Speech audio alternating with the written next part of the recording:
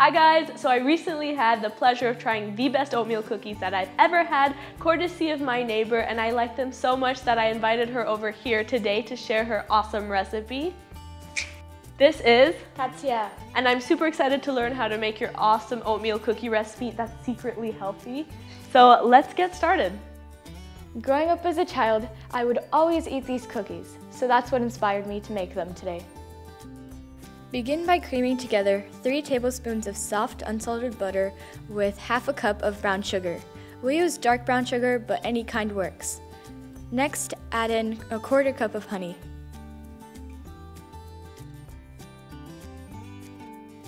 Next, crack in 1 whole egg, then pour in 1 tablespoon of water, followed by 1 teaspoon of vanilla extract.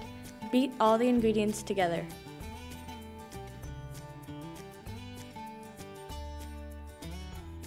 Then combine half a cup of whole wheat flour, or if you would like, all-purpose flour works fine too, with half a teaspoon of salt, 1/4 teaspoon baking soda, and 1½ cups of rolled oats or oatmeal. Make sure the oats aren't flavored.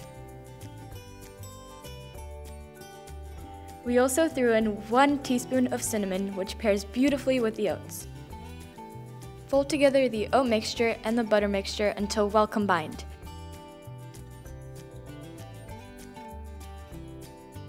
At this stage, you can also toss in chocolate chips. We used half a cup. Or you can even add in nuts, raisins, or M&Ms. Scoop 1 tablespoon size mounds of the mixture onto parchment-lined baking trays about 2 inches apart. Bake at 180 degrees Celsius for 10 to 12 minutes. Let the cookies cool slightly before serving. These were incredibly soft, chewy, and I found it difficult to resist eating the batter, let alone the cookie. A batch of 20 of these lasted less than 10 minutes in our house. Thank you so much for watching. Make sure to like, subscribe, and comment so I can reply.